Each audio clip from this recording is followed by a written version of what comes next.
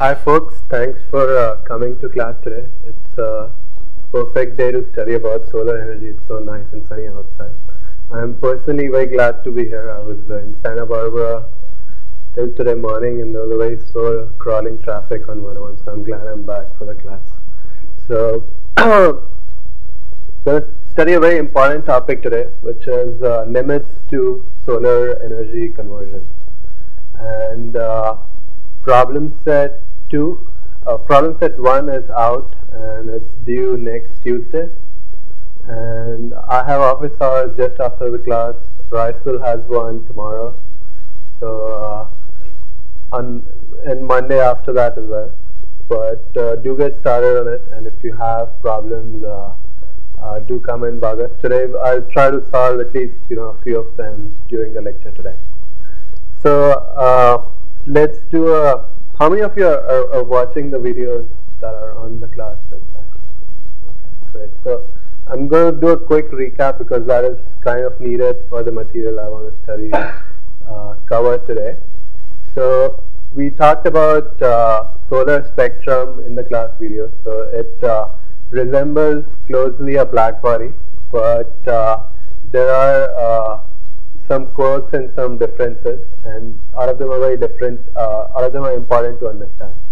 So this ultraviolet part of the spectrum, which is below 400 nanometer or so, this is shaved off because of the ozone present in the atmosphere, and then these parts are shaved off because of the water vapor and carbon dioxide present in the atmosphere as well.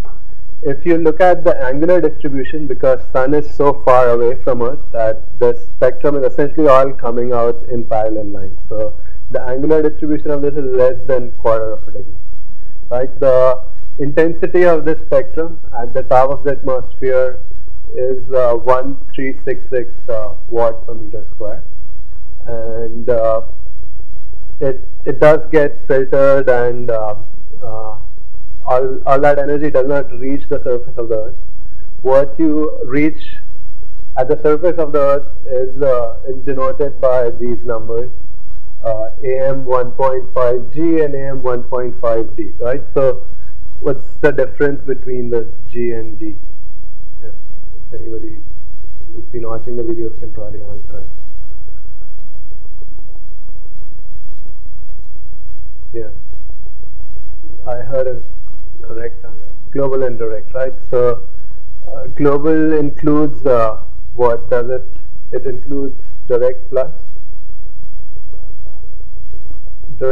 diffusive, and but they're not just direct and diffusive. There could be other components too. For example, if you have light coming in like this, part of it will get diffused, but there's another component which is light which gets reflected from, say, ground, and then it's collected back. For example, there are a lot of people who paint their roofs white and then put panels which are actually, they try to get some reflection off the ground as well.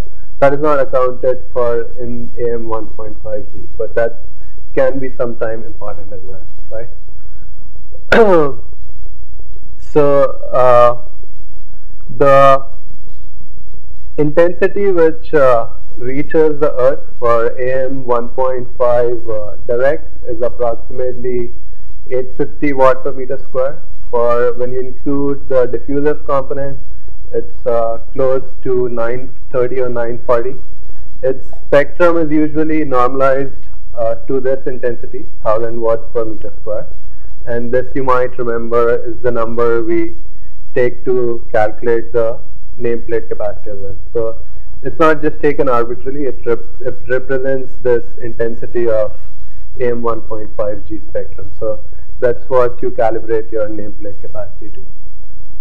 Another thing which I covered in the video as well is that you need to take into account the air mass. That is, if you are farther away from the equator, you will essentially have to penetrate through more and more of atmosphere, because if you are right here, you just have to penetrate this much depth of the atmosphere. If you are far away, you have to penetrate this much, a much higher depth, and that's what gives you a different air mass as you move away from the equator. And this AM 1.5, it corresponds to a latitude of 48.2 degrees, which is close to what you get in Seattle. So this AM 1.5, it corresponds to this cos theta of theta being 1 over cos theta, where theta is 48.2, right? So any questions on this?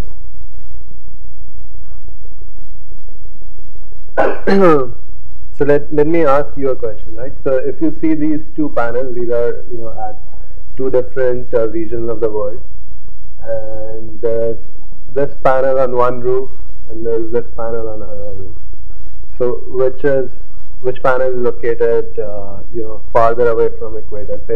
Let's say one is in Germany and one is in India. So which one can you tell by looking at which one as well? So how many people think this one is Germany?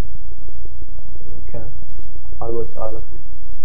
So okay, why do you think it's in Germany? Yeah, so the latitude of Germany is farther away from equator as say India, which is in the tropics or close to the tropics. So the angle at which the panel is, it reflects how farther you are away from the equator. So this figure kind of demonstrates why do we need tracking. So this represents the motion of the sun as we perceive it on the planet Earth. So we perceive it each day. The sun is going from rising in the east, settling in the west. But besides that, it also tilts around. I mean, it also moves as you move from summer to in the center, where it's in March and September, and then it's farther inclined in December, right? So why does this happen? Again, this is a very simple question, right?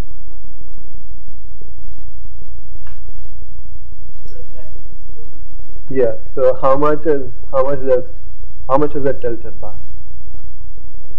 23 degrees. Right? So how much does this variation is? It's twice of the angle of the tilt, right? So it's going, if the Earth is tilted by 23.5, this is approximately 47 degrees. And so this is a good picture to understand why do we need dual axis tracking, right? We need to track every day. If you want to track, you need to track every day. So you need a better, or if you're doing just one axis tracking, that is the direction you will track. If you need to really optimize your efficiency, if you have say a concentrated solar cell or a multi-junction solar cell where you really want to optimize your efficiency every season and every day, you'll need dual axis tracking, where you track not just the motion every day, but you track as it changes from the summer to the winter as well. Right. So this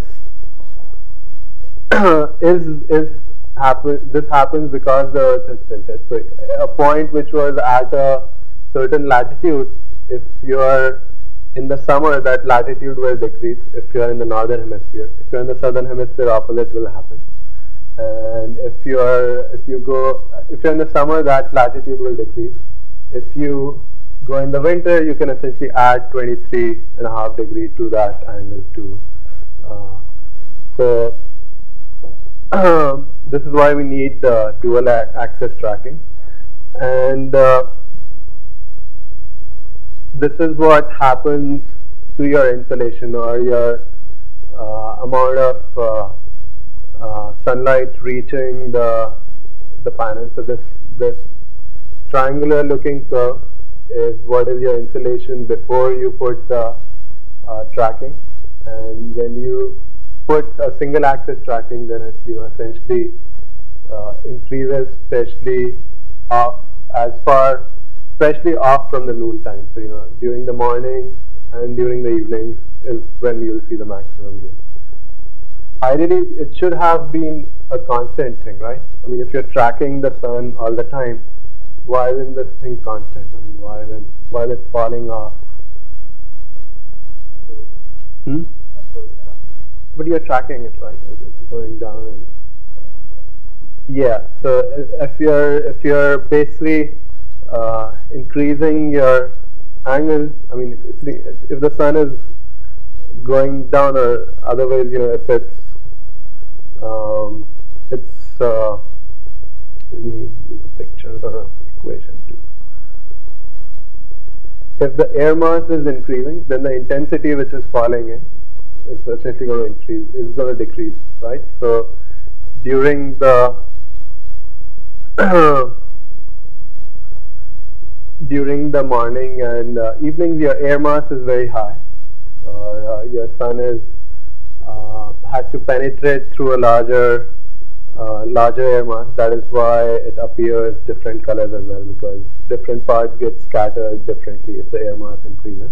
If your air mass increases, for example, your red light gets scattered as well. That's why it appears reddish or orangish during the morning and the evening.